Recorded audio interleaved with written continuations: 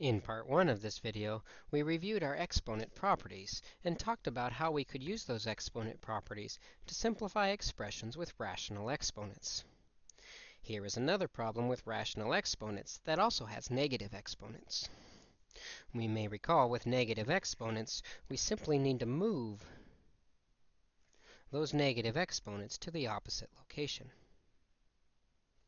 As we do this, the x to the 3/2 stays. The y to the negative 1/3 moves to the denominator as y to the positive 1/3. In the denominator, we have an x to the 1/4, a y to the 2/3, and the x to the negative 5/2 must move up to the numerator.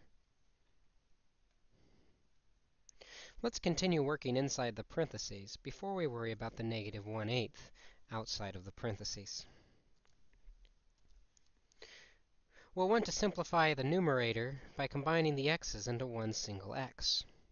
Again, we might want some chicken scratch to help us do that. 3/2 plus 5/2 already have a common denominator is 8/2.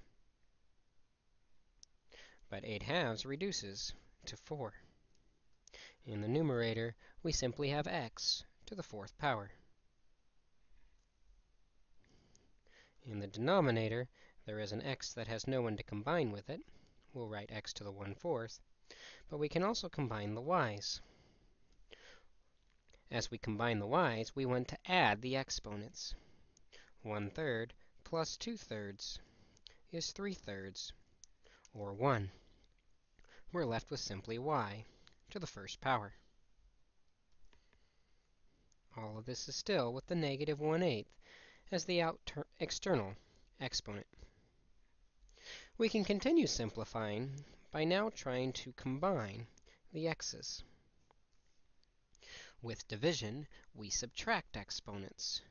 4 minus 1/4. To make the 4 into a fraction, we put it over 1, and to subtract, we need a common denominator of 4. Multiplying the first fraction by 4 over 4 gives us 16/4 minus 1/4, which is 15/4. This is the new exponent on x, and because it's positive, x to the 15/4 is in the numerator, and y is in the denominator. All of this with negative 1/8 as the external exponent. When the exponent outside of parentheses is negative, it will simply take the reciprocal of that internal fraction. So now, we move the x to the 15/4 down, and the y up. Now, the exponent of 1/8 is positive.